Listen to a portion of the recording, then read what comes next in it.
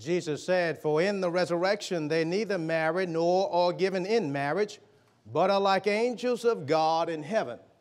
You can find these words recorded in the book of Matthew in chapter 22 at verse 30. This is the second set of Jews that had come to Jesus.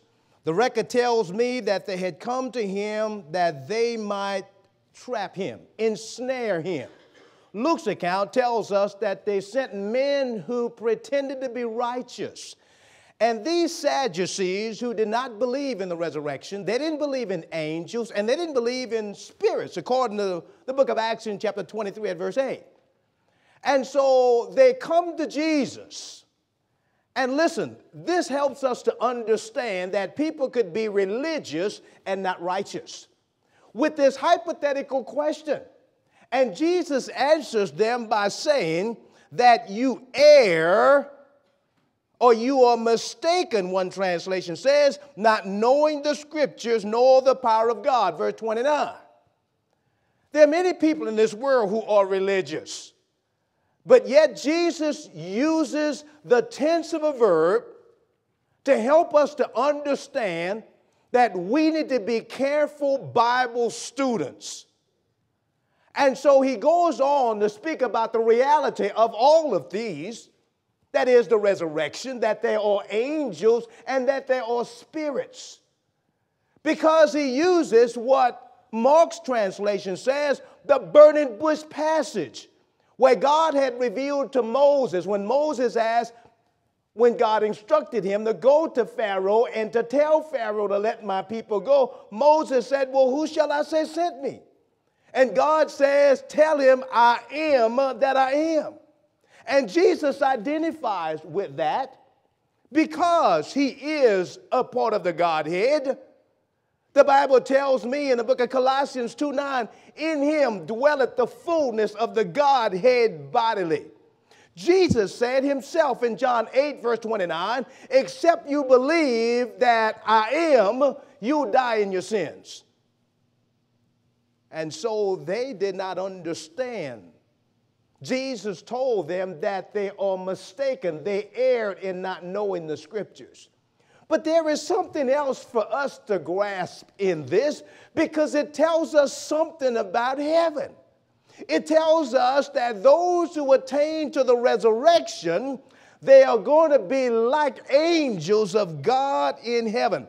And again, if you look at Luke's account tells me that they will be equal to the angels and or sons of God. And neither can they die anymore. Now, I know that thought raises a lot of questions itself. And there are indeed a lot of things that we may not have answers to until we finally get there. Moses wrote in the book of Deuteronomy 29, verse 29, the secret things belong to the Lord our God, but the things that are revealed belong unto us and to our children, that we might do the works of the law.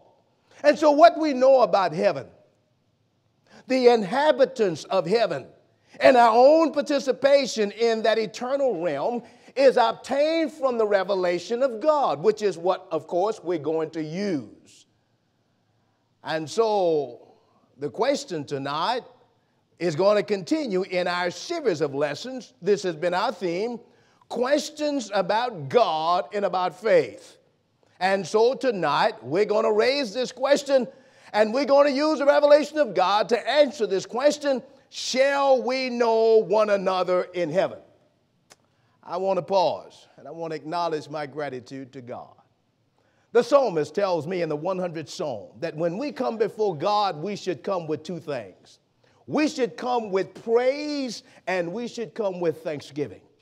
And I praise the God of heaven because he is worthy to be praised, because he is the Lord of hosts, because he is the creator, because he is exalted above heaven and all that is created, because he is majestic, because he's the faithful God.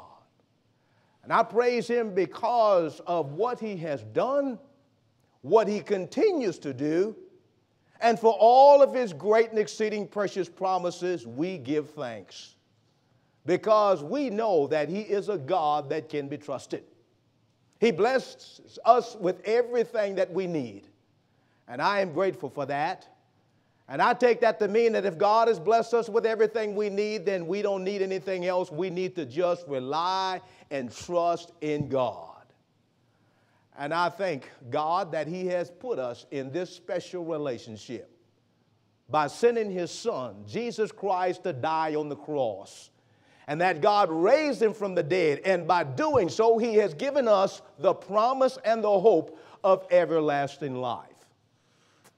And then put us in this special relationship that was a part of this eternal purpose of God. Ephesians 3:6, that both Jews and Gentiles would be added together in the one body by the blood of Jesus Christ, according to the promises that God had made to Abraham a long time ago. And we are recipients of God's mercy and His grace. And I'm grateful, brethren, to be with you. I'm grateful for the saints here at Bumby, for your kind and warm invitation for me to come and to worship and work with you in this special effort. It was in September of 2009 when I was here before.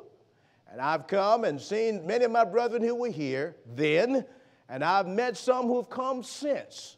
And I tell you what, it's been so delightful to be together with you. I appreciate the comments, words of encouragement that you've offered me, and I want to continue to encourage you. Our brethren who've come from other places, I want you to know how much of an encouragement you are to us. We thank you for supporting our effort in proclaiming the gospel. If you're here and you're visiting us from the community, we want you to know that you're our honored guest. We're just a people of God. We're trying to do Bible things in Bible ways.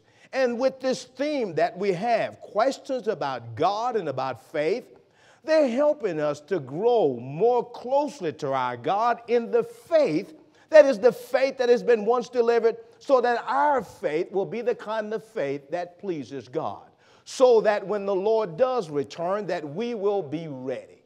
So, I also want to thank my dear sister, Calk. I thank you so much, my dear sister. Your heart is open wide. I thank you for sharing. But as with others that we have had opportunity to spend some time with, I thank you for the special time we had to just sit and get to know one another, yet even better. I thank all of you for being here. What I'd like to do this evening is I want to begin with a question. I know you don't answer a question with a question, but Jesus oftentimes did that. Questions would be addressed to Him by His critics, and oftentimes He would respond, well, what you read? Well, how readest thou? The question that I want to begin with is, okay, if we're going to raise the question, what shall we know one another in heaven? I want to raise the question, first of all, what will man be like in heaven? And I want to answer that question by going in our Bibles together in the book of 1 Corinthians chapter 15. And I've already mentioned, and I'm sure you know, that the chapter and verse division were not in original manuscripts. But because I say chapter 15 of 1 Corinthians, many Bible students know we're talking about the resurrection. Because in 1 Corinthians chapter 15, the Apostle Paul, he gives the greatest defense for the resurrection of Jesus Christ.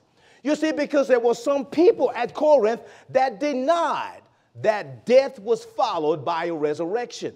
And so the Apostle Paul begins his argument by talking about the fact of the resurrection, which is the basis of our salvation, our faith, as well as our hope.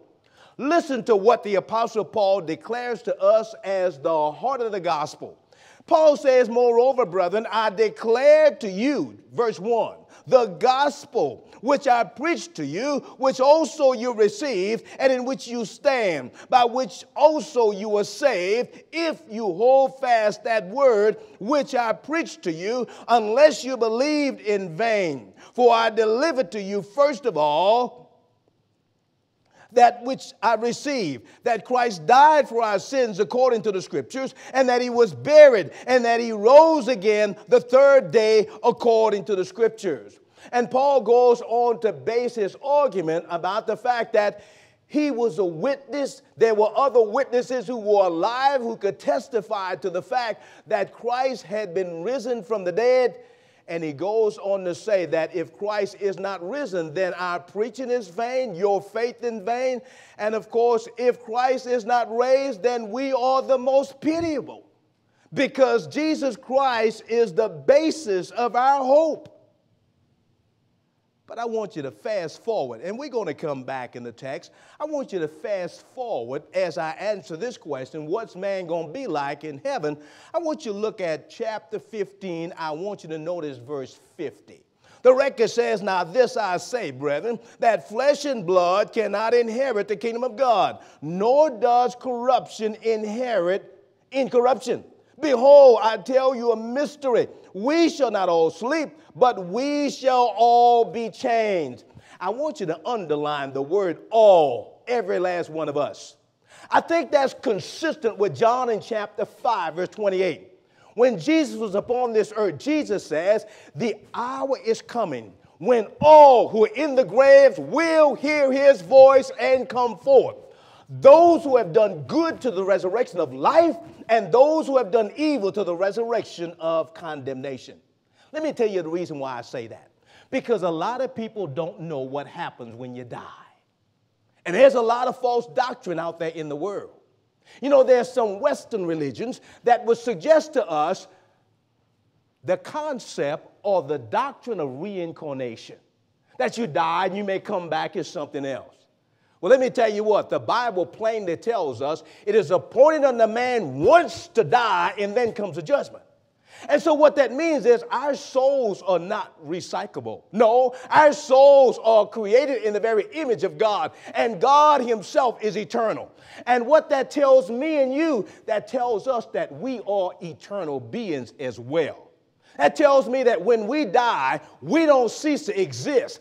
But that's a doctrine that some people would suggest to us, that when you die, you're annihilated. You cease to exist. We talked about some of those people earlier during the week. Some of these people who have their own Bible, the New World's Translation Bible, and they deny the deity of Jesus Christ. As a matter of fact, they don't believe a man has a soul. There are these people who want to do away with hell. But I'm going to tell you what, folks, when we die, we're going to go to the place where all departed spirits go.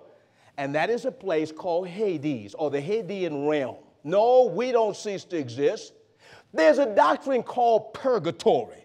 There are those who believe that when you die, there are those upon this earth who can do penance or can do some things that might purge you to a better place. Let me tell you what, folks, if we die outside of Jesus Christ, we're going to be lost forever. There are going to be no second chances. There are some tenets of premillennialism that would suggest a second chance. The doctrine of the rapture, for instance. And I'm going to get to that a little bit later. But let me tell you what, that doctrine is also false. It's basically a misunderstanding of the spiritual nature of the kingdom. But a lot of people don't know what happens when you die. A lot of people think that everybody's going to go to heaven, and that's not true either. What we need to understand very simply is flesh and blood will not inherit the kingdom of God, and a change is going to take place. So that helps us to understand somewhat about what man's going to be like, because there is a difference between the body as adapted to its residence here upon this earth and as adapted to its residence in heaven. Did you notice I said here upon this earth? God never intended for us to live on the moon. God never intended for us to live anywhere but on this earth where he put us, in hopes that we might search for him and find him, because he is not very far from us, because in him we live and move and have our being. We talked about people who don't even know why they're here. Revelation 4:11 tells us that God, in 6 literal 24-hour days, created this cosmos, this universe, and he put us here so that we might glorify him. Revelation 4:11. But flesh and blood is not going to enter the kingdom of heaven. There's going to be a state in which there is no more exposure to the corruption of life as we know it here upon this earth. Sicknesses and diseases and eventually death. There's nothing pleasure about death. I want you to look at a passage with me in the book of 1 Thessalonians. We're going to come back, if you would, Mark 1 Corinthians chapter 15. I want you to turn to the book of 1 Thessalonians in chapter 4. The Apostle Paul, Timothy was left behind, if you remember. Paul comes to Thessalonica in the book of Acts in chapter 17. Timothy is left behind, and so Timothy is addressing some questions, and Paul is answering the question that had been addressed to him. So when we look in our Bibles in the book of 1 Thessalonians, I want you to know, look at chapter 4 and look at verse 9. But concerning, he says, brotherly love. And so he addresses that down to verse 12. And then he says in verse 13, but concerning those who have fallen asleep. Now that's what we're going to read here. And then if you look at chapter 5, we got a chapter break, but this is all a part of this context. He said, now, concerning the times and the seasons, brethren, what's going to happen at the judgment? But I want you to go back to chapter 4, and I want you to look at verse 13. Because there were some at Thessalonica who thought that when their loved ones died, the second coming of Christ was imminent, that their loved ones were going to be left out. And that's why Paul is writing, to clear up some of these questions. And let me tell you what, folks, what we've said throughout our series of lessons, when we have questions, God has the answers for us. So look at 1 Thessalonians in chapter 4 and look at verse 13. Paul says, I don't want you to be ignorant, brethren. Now there's two commas there. And I've already mentioned that punctuation was not in original manuscripts. I understand that. But I got two commas, and I need to pause. Paul is not saying, I don't want you to be ignorant, brethren. He said, I want you to be informed. The truth of the matter is, folks, when we don't read and pay attention to context and understand who's talking and who's talking to who, let me tell you what, folks, we are uninformed. And Paul says, I don't want you to be ignorant, brethren. I don't want you to be uninformed, brethren. I want you to know some things. I want you to understand some things. And what are those, Paul? Concerning those who have fallen asleep. Now, we know the word sleep is used figuratively of somebody who has died, right? So he goes on to say, lest you sorrow as others who have no hope. And don't we see that in the world? We see people in the world, when their loved ones died, they think that that's it. That is it. But that's not it. Because they have no hope. You know why? Because they've died dead in their sins and trespasses. Because they have died without hope and without God. And that's the state of an individual who's not a Christian. They don't have a relationship with God. So how can they expect to have a relationship with God in eternity? But the faithful Christian, listen to what Paul says about their loved ones. Paul goes on to say in the very next verse, for if we believe, and here again is a testimony to the gospel that we read in 1 Corinthians chapter 15. He says, if we believe that Jesus died and rose again, even so God will bring with him those who sleep in Jesus. Did you get that? This is the heart of the gospel. And what is that? Jesus died according to the scriptures. He was buried. He was raised again according to the scriptures. And if God raised up Jesus, you know what he says? He's going to raise us up too.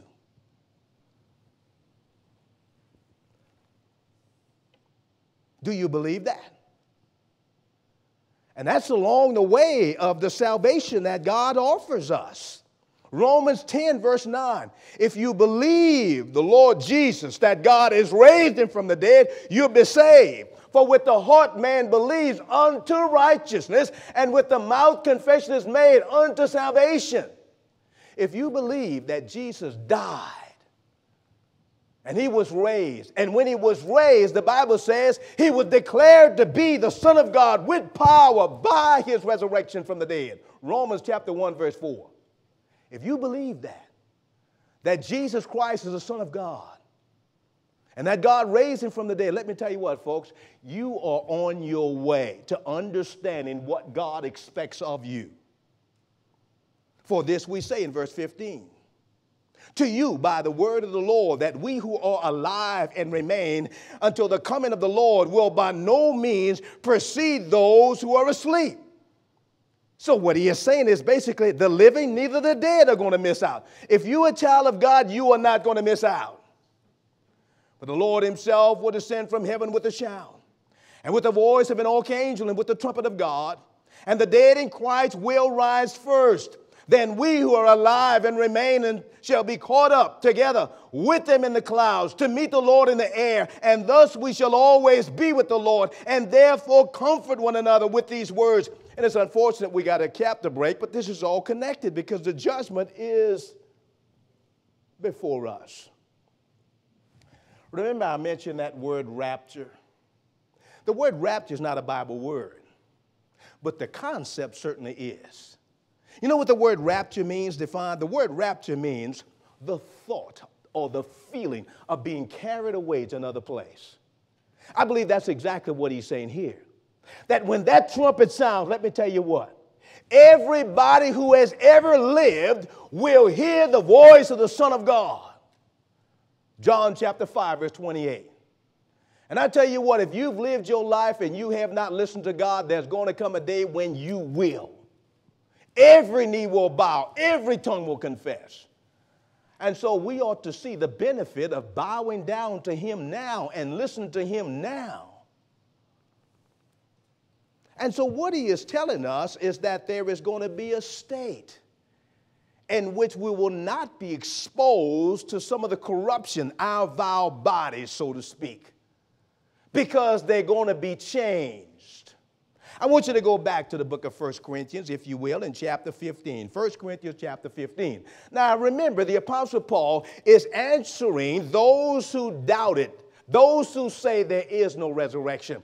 And so you know what they do? They say, okay, Paul, if in fact there is a resurrection, you tell me what kind of bodies they're going to have. Look at what he says. Verse 35. He said, but someone will say, well, how were the dead raised up, and with what body do they come? And then Paul goes on to call them foolish. You know why he calls them foolish? Because there ought to be some things that they ought to be able to basically understand. There ought to be some things that we ought to be able to understand. Do you remember in January the 28th, 1986, do you remember the Space Shuttle Challenger disaster when all of those bodies were blown up? And people wonder, well, what about those bodies? Served 20 years in the Navy. I have been on burial details. Burial details on land and burial details at sea. We've committed bodies to the dust, both on land and at sea. Those caskets were prepared in such a way that they would not float. And even when the body was cremated, after a brief service, those ashes were committed to the sea. And people ask things like, well, what about people who die at sea? What about the people who are eaten by fish? What about people whose bodies are destroyed? You know what Paul's answer is? Cannot the God who created this cosmos put those bodies back together? Yes. Look at the different species that God himself has created. Look at Paul's argument. Paul says, foolish one, what you sow is not made alive unless it dies, and what you sow, you do not sow that body that shall be, but mere grain, perhaps wheat or some other grain. But God gives it a body as he pleases, and to each seed its own body. All flesh, he says, is not the same flesh, but there is one kind of flesh of men, another flesh of animals, another of fish, and another of birds. Let me tell you what, folks, we need to remember that we are not only flesh and blood will not enter into the kingdom of heaven, but we are also spiritual beings. And look at what he says. Look at verse 42. So also is the resurrection of the dead. The body is sown in corruption, but it is raised in incorruption. It is sown in dishonor. It is raised in glory. It is sown in weakness. It is raised in power. It is sown a natural body. It is raised a spiritual body. There is a natural body and there is a spiritual body.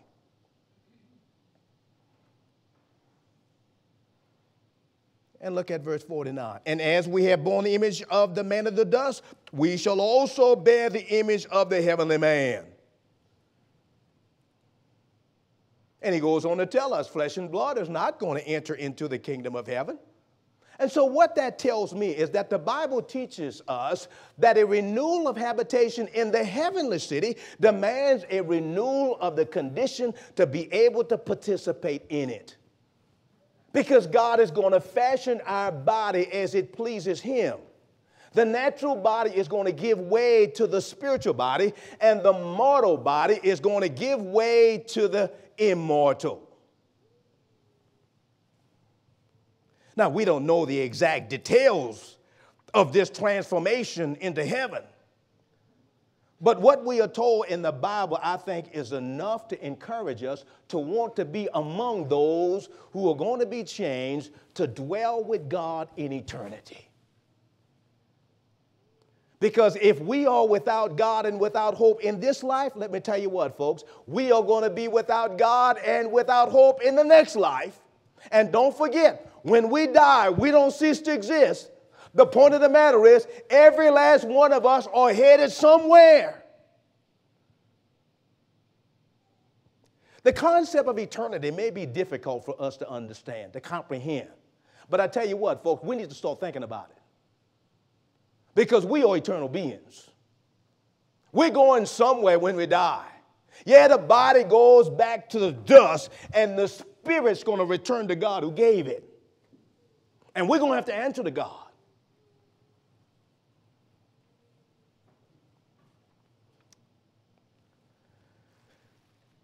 And so the naked spirit is going to be provided with that which is going to make our redemption complete. Turn with me, if you will, in Paul's second epistle to the Corinthians. He says some things about himself and the other apostles, about some of the struggles we have in this life. And I think what Paul is also helping us to understand is the kind of perspective that we need to have when we face difficulties in this life. The kind of perspective we ought to have, for instance, when we face diseases, when we face sicknesses, when we face death. In essence, what the Apostle Paul says, whatever you do, whatever you go through, don't you ever give up, because there is something ahead. Let me just begin at verse 16, because Paul talks about some of the things that he went through. And Paul says that he's an optimist. But verse 16, he says, because he will never give up, he said, we don't lose heart, even though our outward man is perishing, yet the inward man is being renewed day by day. For our light affliction, which is but for a moment, is working for us a far more exceeding and eternal weight of glory. Why we do not look at the things which are seen, but at the things which are not seen. For the things which are seen are temporary, but the things which are not seen are eternal. Ignore the chapter break. For we know that if our earthly house, this tent, is destroyed, we have a building from God, a house not made with hands, eternal in the heavens. You get the figurative language? For in this we groan, earnestly desiring to be clothed with our habitation which is from heaven. If indeed, having been clothed, we shall not be found naked. For we who are in this tent groan, being burdened, not because we want to be unclothed, but further clothed, that mortality might be swallowed up by life.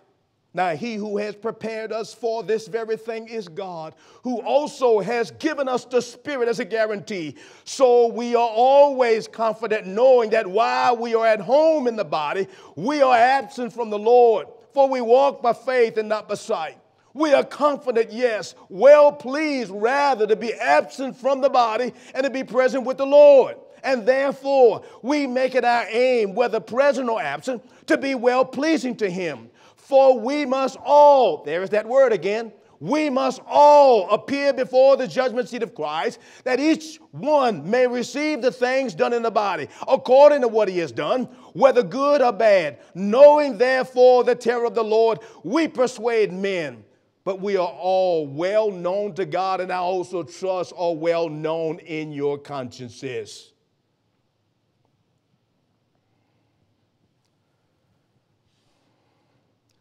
We know we're going to be clothed with immortality, but we don't know. We can't comprehend all of that.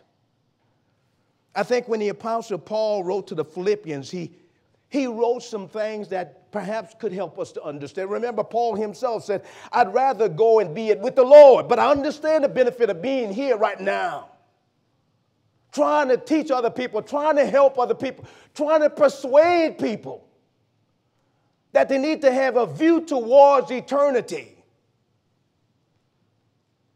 And he wrote to the Philippians in chapter 3 at verse 20, he says, for our citizenship is in heaven, from which we also eagerly wait for the Savior, the Lord Jesus Christ, who will transform our lowly body, that it may be conformed to his glorious body, according to the working by which he is able to subdue all things to himself. And I believe that.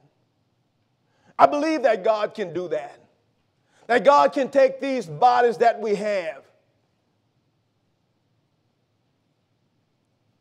and whatever they go through or whatever they've been through,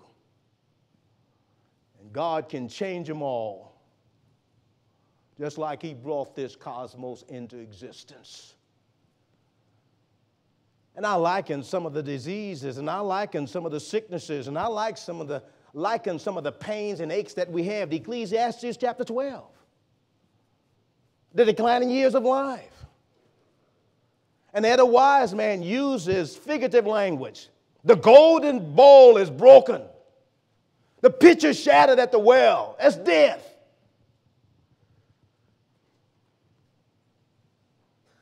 But he tells us what life's all about. And when you look at the book of Ecclesiastes, Solomon had it all. I look at chapter 2 at verse 17 in the book of Ecclesiastes. You know what Solomon had?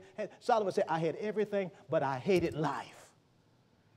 And you know what one truth he understood? He understood that living this life, regardless of what you have, if you don't have God in your life is vanity. It's empty. And we're going to raise the question tomorrow. Now, what is your life? And our view of life shapes the choices that we make. But we are sure that the redeemed are going to shine forth as the sun. Can you comprehend that? We are going to be like him, John said. Can you comprehend that? We're going to be as angels. Can you comprehend that? I know just like people have so-called pictures of Jesus, they think they know what Jesus looks like, and they think they know what angels look like, these angelic beings. And I know there are those who were exalted angels, the cherubim and the seraphim, and they had wings and they flew. I don't know, maybe some people think they're going to have wings when they get there. But he said we're going to be like angels. We're going to be equal to the angels. And so shall we know one another in heaven? That's our question, right?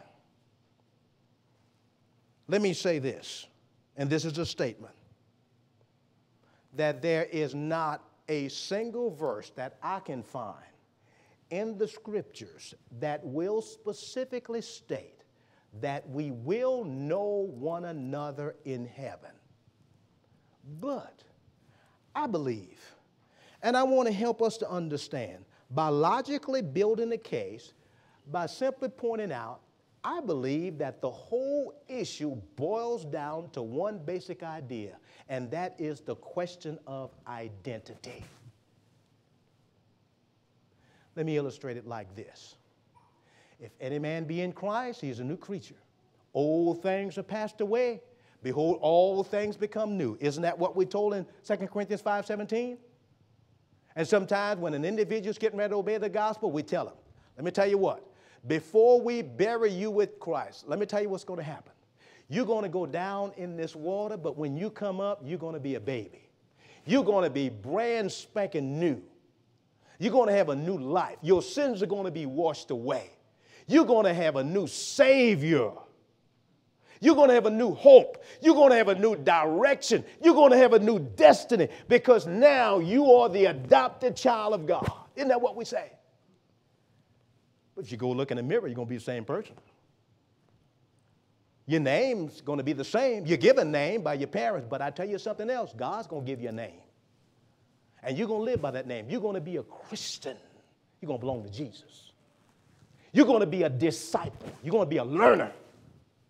You're going to be a child of God. You're going to be a brother or a sister in Christ to your fellow brothers and sisters in Christ. You're going to be a priest because you're going to offer worship unto God. And God uses those terms like he uses the word church to help us to understand our relationship to him and our relationship to one another. You're going to be a saint because you're sanctified. You're set apart. But your names don't still be the same. You see, it's identity. And so why should it be assumed that a change and exaltation into a higher mode of existence erases a person's identity or their personality? I mean, for instance, when you look in the book of Jude 9, only one chapter, look in the book of Luke in chapter 1, two of the heavenly hosts, of all of the host of angels, do you remember that only two of them were identified, given names? One of them Gabriel, the other one Michael. Let me ask you, if we know who Michael is and if we know who Gabriel is, doesn't that suggest to us that there is identity? In the book of Matthew in chapter 17, remember when Jesus was transfigured? Remember Moses was there, Elijah was there. I don't think that they were there just because Matthew said that. They were there because they were there. They appeared with the Lord in glory. And Peter, when he saw him, he said, shall we make 3 tabernacles? He couldn't comprehend what was before him. But I think the message, of course, is clear. The Bible says Moses disappeared, Elijah disappeared. And then God spoke like he spoke when his son was baptized by John. He said, this is my beloved son in whom I am well pleased. Hear ye him. God was testifying that Jesus is his final spokesman. But Moses was his spokesman before. Elijah was his spokesman before. And God wants us to listen to Jesus. When you look in your Bibles in the book of Matthew in chapter 8 at verse 11, I think we can understand very clearly how the Bible talks about those who are God's servants. Remember the book of Matthew in chapter 8 at verse 11? Mention is made of Abraham, Isaac, and Jacob in a glorified state. And Jesus says of those whose fate will lead them to embrace the gospel, that they shall sit down with Abraham and Isaac and Jacob. And again, in Matthew chapter 22 at verse 32, where we begin, remember? Mark, Luke, Matthew, the burning bush passage. Jesus identifies himself as the God of Abraham, Isaac, and Jacob. You know what the implication is? Even though they died a long time ago, they're still alive.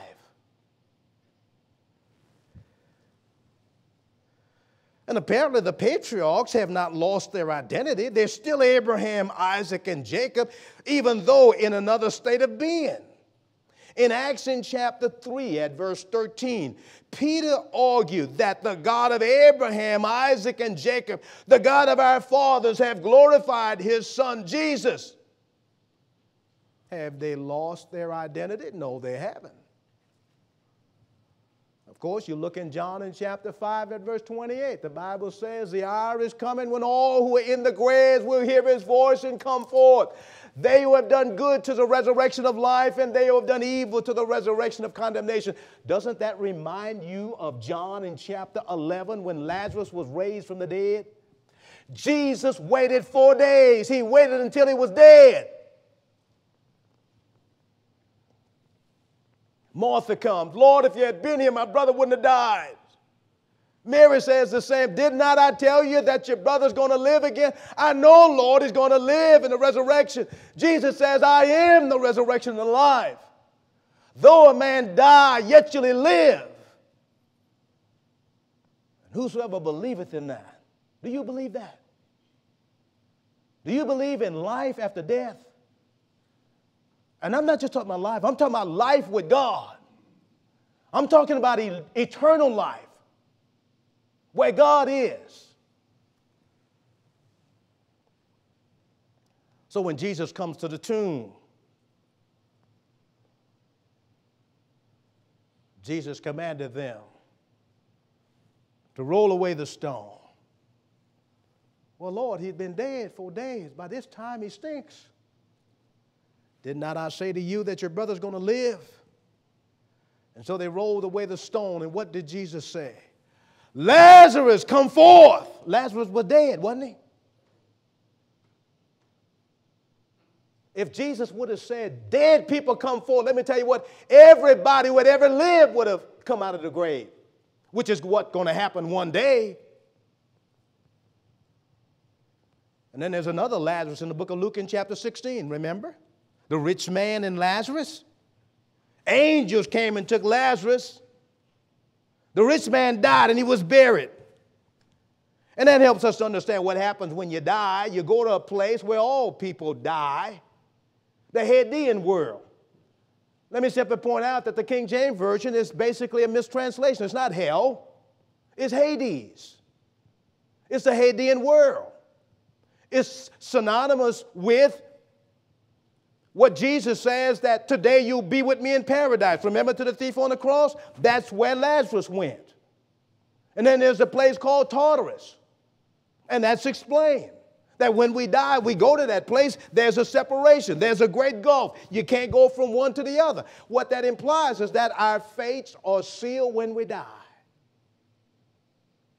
And what looms before us is a judgment. But the point that I want to make is the fact that wasn't there a conversation between the rich man? We don't even know what his name was, but wasn't there a conversation with the rich man and Abraham? And wasn't the rich man concerned about his brothers? Doesn't that imply to us that there is consciousness after we die? Doesn't that help us understand we don't just cease to exist? Of course, the book of Acts in chapter 24, you can remember, Paul taught that there shall be a resurrection of the dead, both of the just and the unjust. Who is going to be raised? Why, it's those who are buried, the just and the unjust. Or if you are alive when the Lord returns, they're still who they are. Their identity has not been lost. And how are we going to receive our reward? The Apostle Paul talks in 1 Corinthians chapter 3. We may spend our time teaching people. They may learn the truth, and then they may fall away. But let me tell you what, that's a loss as far as your time and efforts are concerned. But I tell you what, you'll still be saved.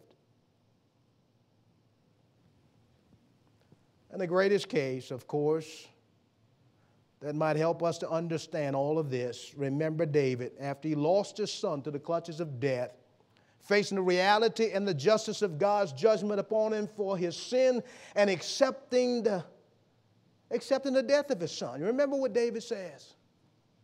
David says, I shall go to him, but he shall not return to me. Now, I realize that David did not say specifically that he would know him then, but what rational purpose could there have been in saying what he did? Is David speaking only of his body and his body going into the grave? I don't think so. I think it all boils down to identity.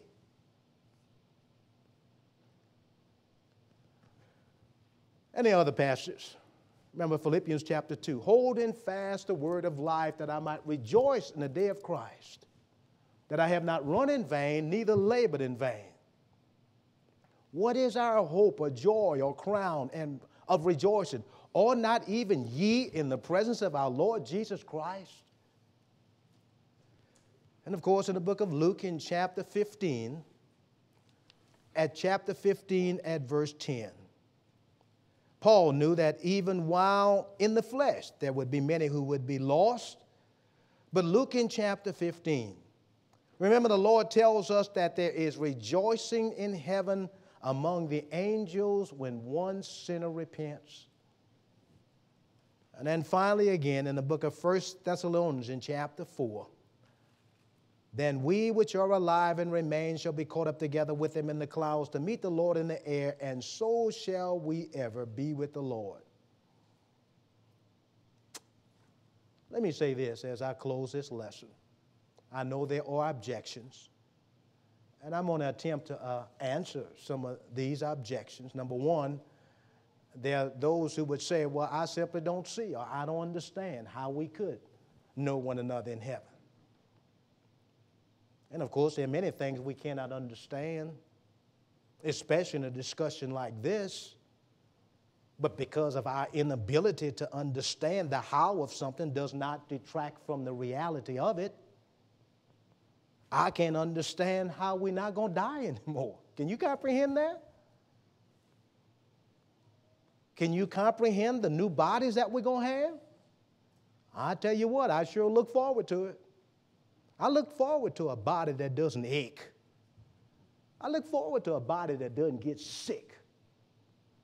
I look forward to a body that there's going to be no pain and no more sorrow, no tears. Can you imagine? Can you fathom that? I don't understand it. But the Bible tells me no sorrow there, no tears in heaven.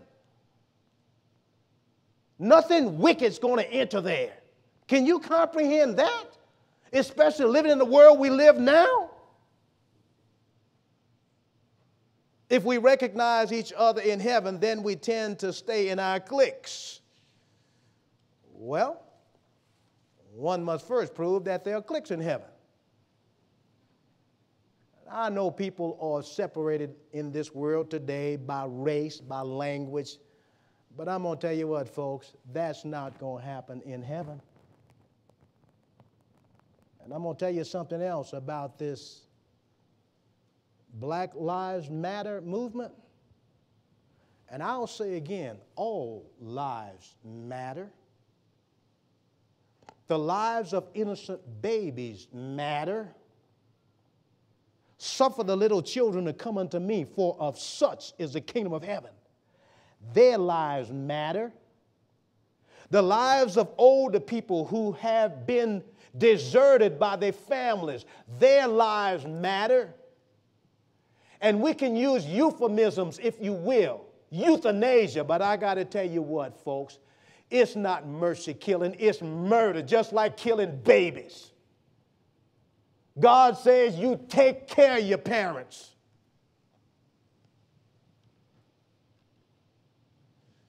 And we get so caught up with race. There is a sense in which all of us are related to one another when you talk about the brotherhood of man, because we're all created from one blood. And you know how I answer this? If we enjoy fellowship with all Christians on earth without respect of person, then surely it's going to be even better in heaven. But besides, those who hang around in cliques, they may not be there themselves. What about the knowledge that someone you love is not there? And I tell you what, I encounter this all the time. And I know it's difficult to answer, but I think just careful reflection can simply prove it need not be. For example, is it true that we're going to accept God's judgment as true and righteous? Yes. Because God is a just God. God is not a respecter of persons. Can we enjoy the fellowship of those who are in this assembly right now? I mean, you may know of people that have not obeyed the gospel. But what about in this assembly right now? Cannot we enjoy singing praises to God, worshiping God, concentrating, talking about things that are precious to us? Can't we enjoy that right now without thinking about what's outside those doors? Can't we do that? Yes, we can.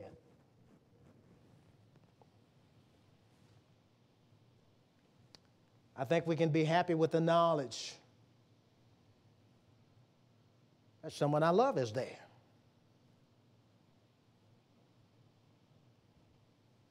I can be happy in a place of perfection where there is no sin to be found, nothing evil.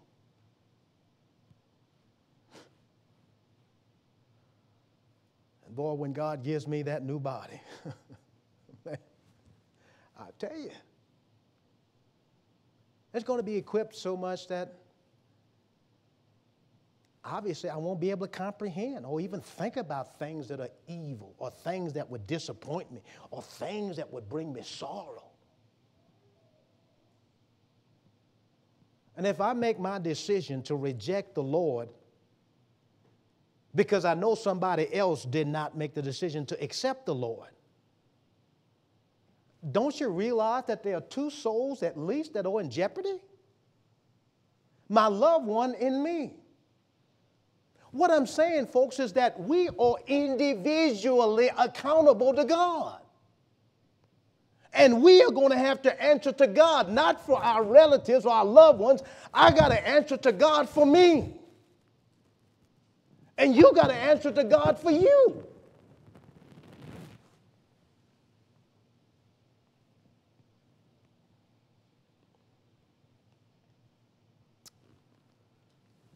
And since we have a new body, we're not going to be able to recognize one another, somebody said. Yes, there is to be a change. I know that as the body of mortality gives way to immortality. And this change, however, is a change of state, not necessarily a change in identity. I think confusing a change of state with a change of identity is to argue too much. I mean, that a spiritual body is going to be given doesn't mean that we are going to be without means of recognition. I think the common conception seems to be that it's going to be some kind of ghostly something. But this concept has no support whatsoever in the scriptures. And to argue that the spiritual body is going to be without features which others could recognize is just demanding too much. And then here's another one. Beloved, now we are the children of God, and it has not yet been revealed what we shall be. But we know that when he is revealed, we shall be like him, for we shall see him as he is. And the objection goes like this. Well, it hasn't been revealed what we're going to be. Well, I know that. I know that. And that's the wonder of it all. And people who say things like this, they sometimes say things like, you know, it really doesn't matter to me as long as I'm there. As long as I get there, that's really what's important. Well, I would admit getting there is important. But isn't that kind of a narrow view? I mean, what about people you love? They say it don't make a difference. But let me tell you who it makes a difference to. It makes a difference to a mother who has borne a child for months and loses that child in birth. It makes a difference when parents, their children perceive them in debt, because it's not supposed to be like that. It makes a difference to a woman or a man who has lived with a maid for many, many years. And that one goes on and they die. And the life that they live motivates them to keep living the way they live so that they can be together someday.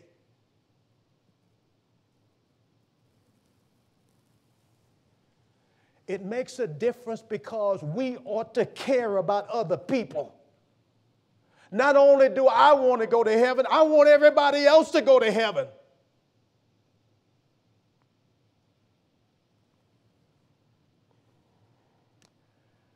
And sometimes in departing from brethren, I sometimes say, well, I'll see you later, not goodbye.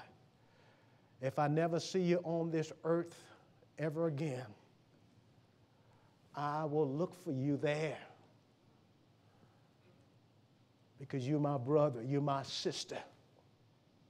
We're part of God's family. And God wants his family to be together one day. And we will. And I believe that.